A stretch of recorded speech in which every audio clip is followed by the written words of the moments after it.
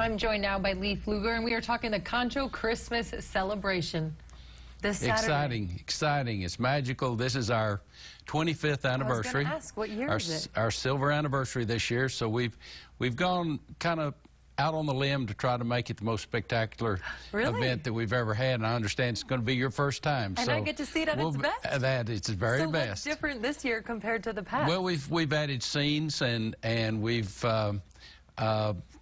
just tried to make everything just really presented in the right way, where it's going to be a magical treat for anybody going through the lights. So if someone has seen it before, it will be new for me, the entire thing. It'll be good for you.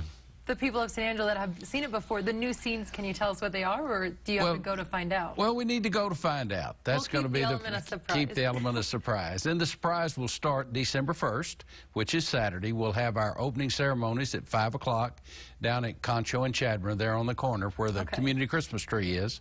It'll be lit with the Twin Mountain Tonesmen and the San Angelo Community Band doing Christmas carols. And that's the tree lighting, so that's the first time it lights up, That's the first time. Well, we're going to have a soft opening tomorrow night. Oh, okay. So find out how many lights are working. And then in between, we'll be sure they're all working on Saturday night. And then at 6 o'clock, we have the Lights of Christmas Parade. This is about our 13th year for that. We have just hundreds of people are going to be involved. And I don't have the statistics, but it's one of the largest at our last meeting. They were talking about seeing parades in Fort Worth and Nacogdoches or somewhere else, and they were this long, and ours are that long. So we have so many people in our parades, some 50-something floats. And wow. Are they all lit?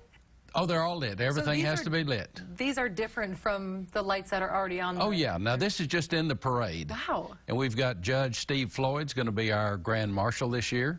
He's done a great deal to make our lighting program a success, so we were really fortunate to be able to honor him for all the things he's done for Concho Christmas. And then the Lights of Christmas Parade will will end, and the lights along the river will all kick on, and it's a 2.5-mile course. Starts behind the post office there on 1st Street. Okay.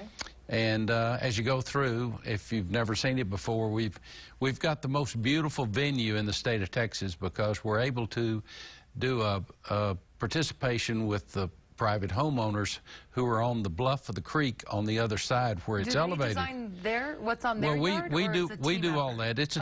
We do all that, but they allow us, one, to use their private property, as well as they supply the electricity. And as you know, as you heard last week, Reliant is funding all our electricity this year, and they have supplied us with Santa Claus hats that have blinking lights on them, and we'll have enough for all of our volunteers that are community hosts this year down on the river, as well as during the parade they'll be handing out, instead of candy, they're going to be handing out Santa Claus hats. And a candy only lasts, what, 5 minutes? This hat will last you the whole season. Probably lasts the whole season. We hope all the kids come down to see the parade and really to enjoy the spirit of the holiday season, which can be enhanced by going through the lights and participating in our program on Saturday night. And this is the big kickoff for it all. This is the big kickoff. Do they need to get there early? Well, there's a lot of room to see the parade. So it goes down Concho, it goes down Chadburn, across on Concho, and then back up on Oaks. So anywhere along that route is going to be very good. Of course, the corner of Concho and Chadburn is kind of the heart of the watermelon, and that's where our announcers will be, and they will talk about all the floats coming through.